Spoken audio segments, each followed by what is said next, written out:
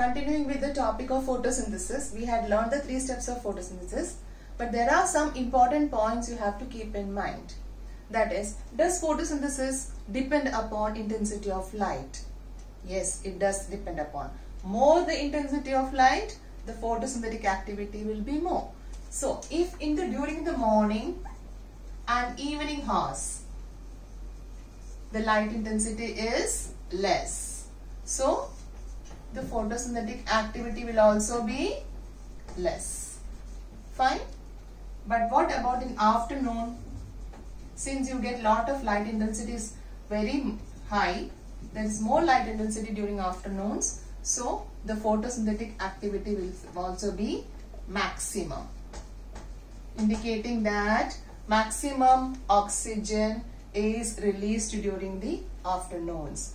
Less oxygen is released during the morning and evening hours. And what about night? No photosynthesis. So, you don't have oxygen released out of the plant. It's only the carbon dioxide which is released out of the plant. Fine? Okay.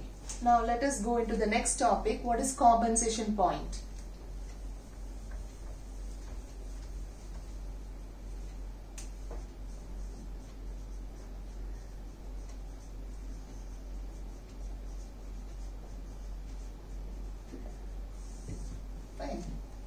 Children, you all know that inside the plant cell, the 2 main organelles, that is the chloroplast.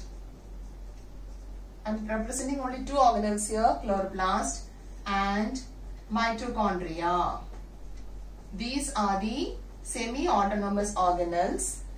Mitochondria is involved in cellular respiration, you all know that, and it is taking oxygen, combining with glucose and releases carbon dioxide, okay, as a waste material. Clear?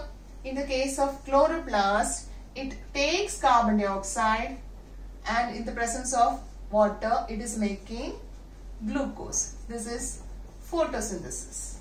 Fine? So, chloroplast is involved in photosynthesis. Mitochondria is involved in cellular respiration. This is an anabolic reaction and this is called as a catabolic reaction.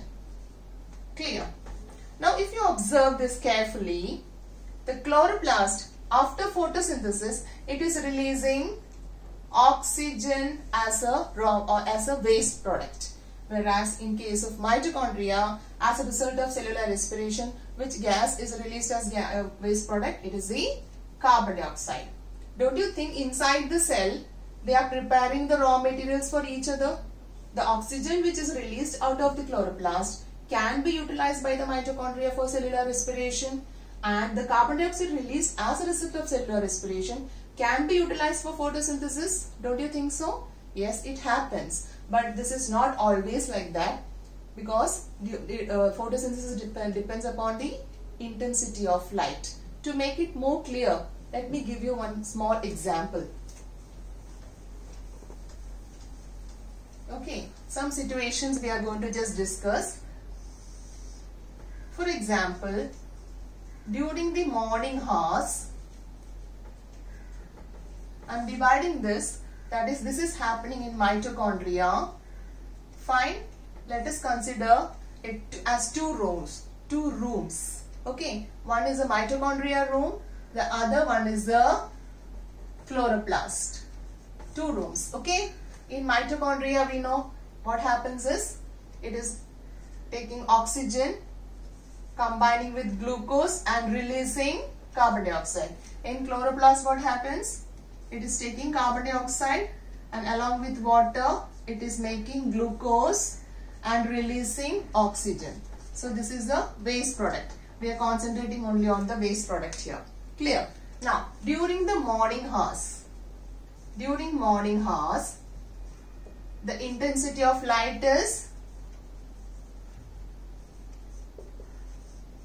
very less. Okay.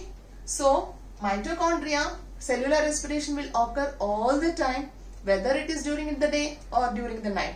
For example, suppose it is taking 10 oxygen for respiration and releasing 10 carbon dioxide. Clear?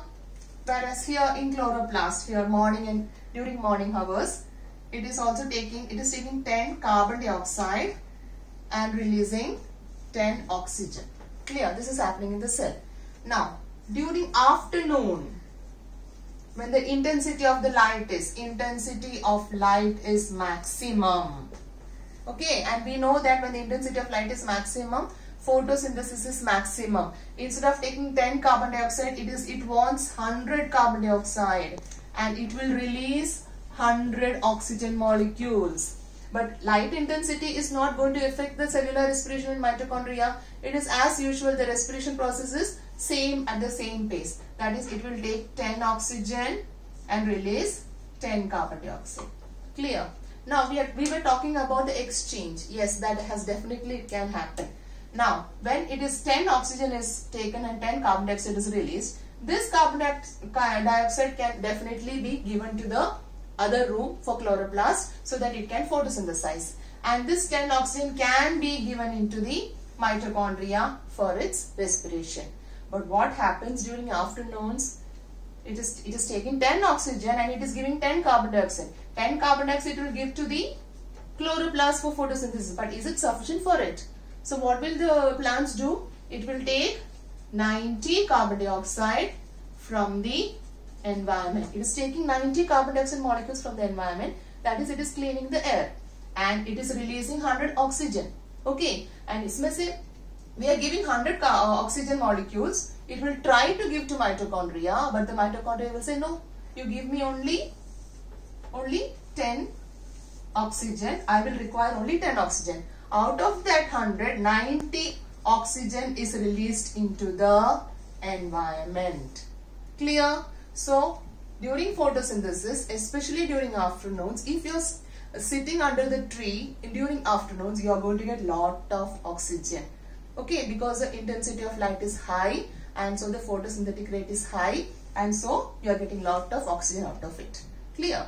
So, in evening hours, again the same process will follow. That is, morning and evening hours, the intensity of the light is less, so the photosynthetic rate is also less.